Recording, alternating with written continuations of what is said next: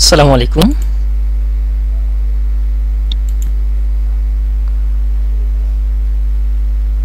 Vendor exam now at home.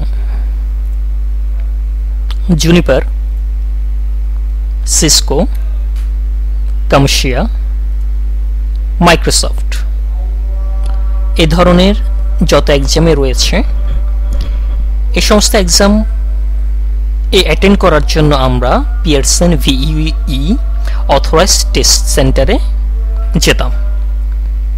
COVID-19 এর কারণে যেহেতু সমস্ত অথরাইজড টেস্ট সেন্টার বন্ধ রয়েছে, যার কারণে আমরা এই এক্সামগুলো এখন বাসায় বসে দিতে পারবো। চলো আমরা প্রসেসটি দেখি।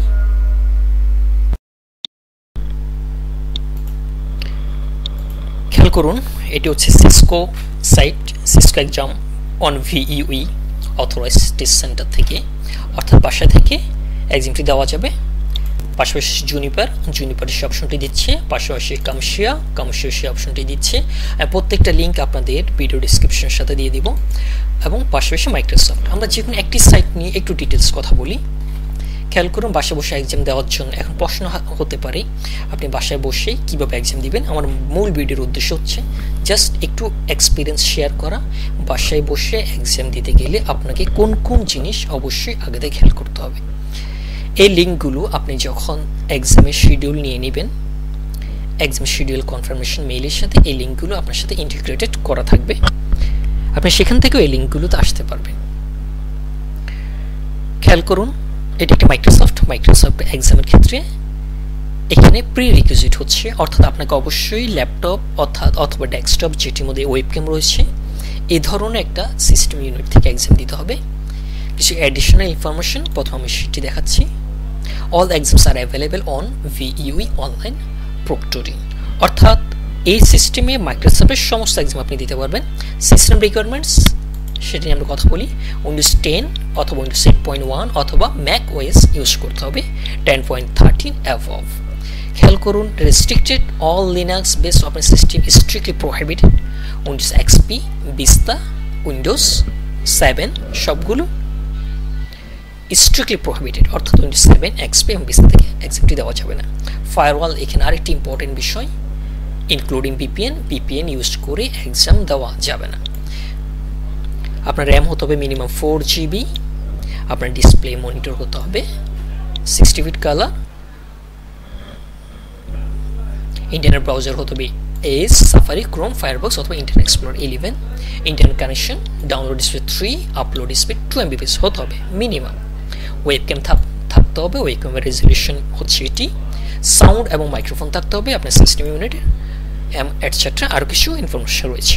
আমি জাস্ট ইম্পর্টেন্ট যেটা অবশ্যই আপনাকে খেয়াল করতে হবে সেইগুলো নিয়ে আলোচনা করছি। এরপর হচ্ছে পলিসি প্রসিডিউরস, আপনি এটিও পড়ে নেবেন নিজেরা। এডিশনাল পলিসি সেটিও পড়ে নেবেন নিজেরা।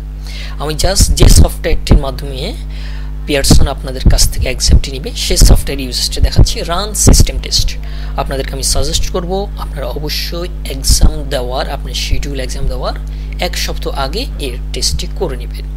কারণ আপনার ল্যাপটপটি, আপনি বাসায় যে ল্যাপটপটি ইউজ করছেন সেই ল্যাপটপটি এবং যে ইন্টারনেট কানেকশন ইউজ করছেন সেটির সাহায্যে যদি এক্সাম দেওয়া না যায়, পরীক্ষার স্টার্ট হওয়ার 5-10 মিনিট পূর্বে আপনি বিপদে পড়ে যাবেন। যার কারণে আপনি 7 ডেজ বিফোর টেস্টটি করে নেবেন। কোনো প্রকার আনফর্চুনেটলি কোনো প্রকার ঘটনা ঘটলে আপনি রিপ্লেস একটি ল্যাপটপ ম্যানেজ করতে পারলেন অথবা ইন্টারনেটের চেঞ্জ করতে পারলেন। খেয়াল করুন, schedule exam, begin exam, schedule exam যখন শুরু হবে তখন বিগিনে ক্লিক করতে হবে, লগ ইন করতে হবে। শিডিউল জন্য এটি এবং সিস্টেম টেস্টের জন্য এটি। টেস্ট মাই সিস্টেম, যখন আপনি টেস্ট মাই সিস্টেমে ক্লিক করবেন আপনাকে একটা অ্যাক্সেস কোড দিবে, আপনি সেটাই কপি করলেন, চেকমার্ক করলেন, এগ্রি, ডাউনলোড করলেন একটি সফটওয়্যার। আমাদের সফটওয়্যারটি ডাউনলোড হচ্ছে। আমরা সফটওয়্যারটি ওপেন হয় ডান, ডাউনলোড হওয়ার সাথে সাথে ওপেন হবে সেই অপশনটি ক্লিক করে দিচ্ছি। ডাউনলোড কমপ্লিট, সফটওয়্যারটি ওপেন হবে এবং সফটওয়্যারটি ওপেন হবে।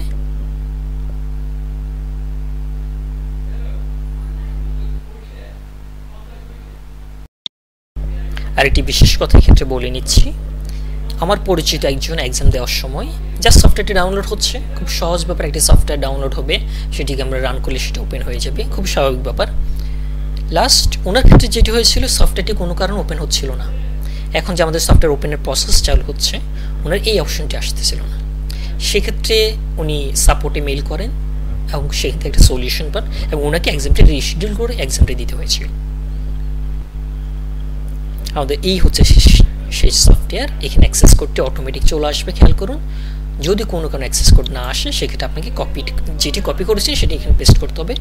এখানে আপনি আপনার মোবাইল নাম্বার দিয়ে দিবেন, বাংলাদেশের ক্ষেত্রে mobile number code number use করবেন।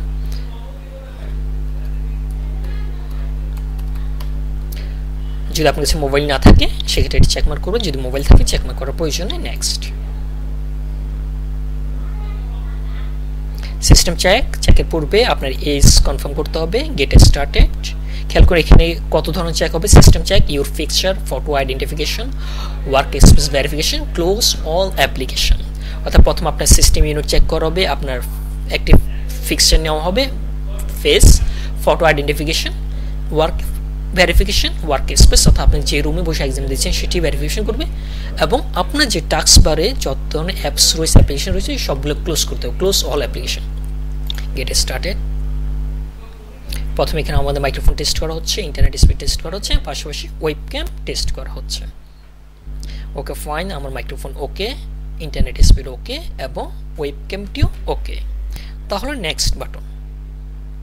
আপনি কিভাবে আপনার ভেরিফিকেশন করবেন?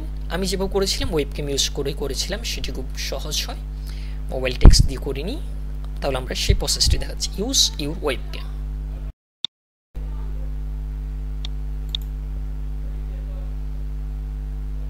পাশাপাশি খেয়াল করবেন আমার ক্যামেরার অ্যাক্সেসটি নিয়ে নেওয়া হয়েছে। আপনি এখান থেকে আপনার একটি পিকচার দেবেন, টেক পিকচার। কোনো কারণে আপনার পিকচারটি যদি ক্লিয়ার না আসে, সেক্ষেত্রে তারা আপনাকে নোটিফাই করে দেবে। এটা একটি ইম্পর্টেন্ট ব্যাপার, সেটি হচ্ছে সিলেক্ট আইডেন্টিফিকেশন টাইপ, অপশন হচ্ছে ড্রাইভার লাইসেন্স, পাসপোর্ট। আমাদের অধিকাংশ বাংলাদেশের ক্ষেত্রে, আমার ড্রাইভিং লাইসেন্স অথবা পাসপোর্ট নেই। সেক্ষেত্রে আপনি কী করবেন? আমি যেটি করেছিলাম সেটা হচ্ছে ড্রাইভিং লাইসেন্স সিলেক্ট করেছিলাম, select issuing country Bangladesh. Okay fine. কারণ ড্রাইভিং লাইসেন্স সিলেক্ট করার একটাই কারণ, সেটি হচ্ছে বাহিরা ড্রাইভিং লাইসেন্স এবং বাংলাদেশে আমাদের খেয়াল করুন এনআইডি ফ্রন্ট পেজটি সেম। সেক্ষেত্রে আমারটি অ্যাকসেপ্ট করেছিল। খুব ক্লিয়ারলি দেওয়ার চেষ্টা করবেন। এখানে আমি যেহেতু টেস্ট পাস করছি, সেক্ষেত্রে জাস্ট খুব দ্রুত দিয়ে দিচ্ছি, শেষ। Next, prepare your work space before continuing, ensure you are not disrupted by anyone, close clear notes, note taking boards and equipment। Clear করার জন্য বলা হচ্ছে এই ধরনের কোনো কিছু থাকতে পারবে না, এক্সট্রা মনিটর থাকতে পারবে না, প্রজেক্টর টেলিভিশন থাকতে পারবে না, place food and smoking equipment out of sight, এই ধরনের জিনিস থাকতে পারে, move electronic device, headphones, watches out of arms range. Next, এই ক্ষেত্রে টেক ওয়ার্ক স্পেস পিকচার, আপনাকে আপনার ওয়ার্ক স্পেসে 4টে পিকচার দিতে হবে, ফ্রন্ট, বিহাইন্ড, লেফট, রাইট। অর্থাৎ সেক্ষেত্রে আপনি আপনার ল্যাপটপটিকে ক্যারি করে, মনে করুন আপনি আপনার ল্যাপটপটিকে ক্যারি করে আপনার রুমের 4টা সাইড থেকে 4টি ছবি দিয়ে দিবেন, মুভ করে 4টা সাইড থেকে 4টা ছবি দিয়ে দিবেন। যেহেতু আমরা টেস্ট পাস করছি, সেক্ষেত্রে আমি জাস্ট একটা ছবিকে দিয়ে নেক্সট বাটনে ক্লিক করে দিচ্ছি। আপনারা অবশ্যই 4টা সাইড থেকে 4টা,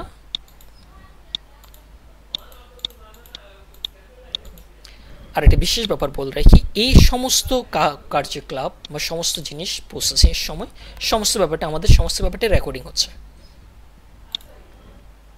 এক্সাম রুলস রিমাইন্ডার, আপনাকে আবার এক্সাম রুলস রিমাইন্ডার করে দেওয়া হচ্ছে, আপনি সেটা এগ্রি করবেন বা আপনাকে আবার নোটিফাই করা হয়, you click next, any violation of this rules will result in your exam being revoked.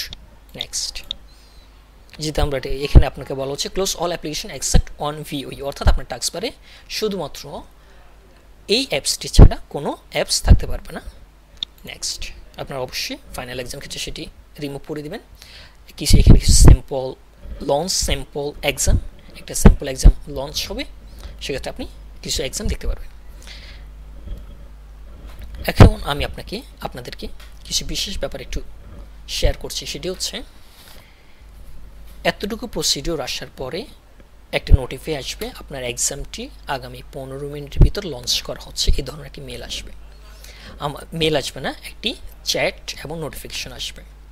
আমার ক্ষেত্রে যেটি হয়েছিল 15 মিনিট নয় 5 মিনিটের ভিতরেই তাদের অ্যাপসটির সাথে এই সফটওয়্যারটির সাথে চ্যাট এবং ভিডিও এবং অডিও ইন্টিগ্রেট করা রয়েছে। 5 মিনিটের ভিতরে একজন ব্যক্তি কল দিয়ে দেন। তিনি প্রথমে আমার এনআইডি সম্পর্কে জিজ্ঞেস করেন, it is valid, still valid or not valid. Answer ছিল হ্যাঁ ভ্যালিড, এক্সপায়ারেশন ডেট শেষ হয়নি। Okay fine. সেকেন্ড কোশ্চেন করা হয়েছিল, আপনি কি ভিপিএনে connected or not? Okay fine, I am not VPN connected. Fine. Third question করা হয়েছিল, উনি আবার আমার টোটাল রুমের অ্যাক্সেসটি নিতে চাচ্ছেন, অর্থাৎ আপনার সার্ফেস দেখতে চাচ্ছেন। এই কোশ্চেনটি করা হয়েছিল, we want to see your surface, অর্থাৎ আপনি যে ডেস্কে বসে এক্সাম দিচ্ছেন সেই সার্ফেসটি তিনি দেখতে চাচ্ছিলেন। তখন আমাকে যেটি করতে হয়েছিল, ল্যাপটপটি মুভ করে করে আমার সার্ফেসটি দেখানো হয়েছিল। পাশাপাশি আমি এক্সাম দিতে বসেছিলাম, যেটি হচ্ছে একটি ডেস্কটপে, আমার যে ডেস্কটপ রয়েছে সেই ডেস্কটপের ডেস্কে। তাহলে আমার ডেস্কটপের ডেস্কের নিচে ডেস্কটপ রয়েছে, পিছনে একটি মনিটর রয়েছে। যদি মনিটরটি কি ছিল তখন শাটডাউন ছিল, অফ ছিল, তখন উনি এটাতে এগ্রি হন নাই, তিনি সেটা বলেন। তিনি এক্ষেত্রে আমাকে রিকোয়েস্ট করেন যে মনিটরটি যে কোনো একটা কিছু দ্বারা কাভার করে দিতে হবে। দেন আফটার কাভার ইট আমি ওনাদেরকে মেসেজ করি ইটস ডান। সেক্ষেত্রে তিনি আবার রিপ্লাই করেন, লেটস সি মি অ্যাগেন। ওনাকে আবার সেটি দেখাতে হয়েছে। অর্থাৎ হোম প্রোটেক্টর এক্সামে, বাসায় বসে এক্সামের ক্ষেত্রে কোনো প্রকার অসৎ উপায় অবলম্বন করা যাবে না। টোটাল অ্যাক্সেসটি, আপনার ল্যাপটপ অ্যাক্সেসটি পিয়ারসনের কাছে চলে যাবে এবং তারা সেটি অবজারভেশন করবেন। এই সতর্কতাই ছিল এই ভিডিওটির মূল উদ্দেশ্য। ধন্যবাদ সবাইকে সাথে থাকার জন্য, এবং অবশ্যই আপনারা এই টেস্টটি বিফোর 7 ডেজ করে নেবেন। আরেকটি ব্যাপার আপনাদের শেয়ার করি, যেটা আমি বলে গিয়েছিলাম বলতে, সেটি হচ্ছে আপনার ইন্টারনেট কানেকশন যদি প্রবলেম থাকে, ইন্টারনেট টেস্টে সেটি ধরা পড়বে। কোনো প্রকার যদি আপনার প্যাকেট লস 1% হয়, আপনার এক্সাম থেকে রিবুকড হয়ে ডিসকানেক্ট হয়ে যাবেন। সেক্ষেত্রে আপনি ওয়েট করবেন, যখন আপনার কানেকশন স্টেবল হবে সাথে সাথে কিছুক্ষণ ওয়েট করতে হবে, এবং সেটা তারা রিকভার করে আবার আপনাকে সেম সফটওয়্যারে জয়েন করিয়ে নেবে। এরপরও যদি আনফর্চুনেটলি কোনো প্রকার সমস্যা হয়ে যায় বা কারেন্ট চলে যায় বা যে কোনো প্রবলেম হয়ে যায়, সেক্ষেত্রে আমরা রিশিডিউলের জন্য তাদের সাপোর্টে মেল করব। ধন্যবাদ সবাইকে সাথে থাকার জন্য। আশা করছি আপনাদের এক্সামগুলো ভালো হবে। ধন্যবাদ সবাইকে।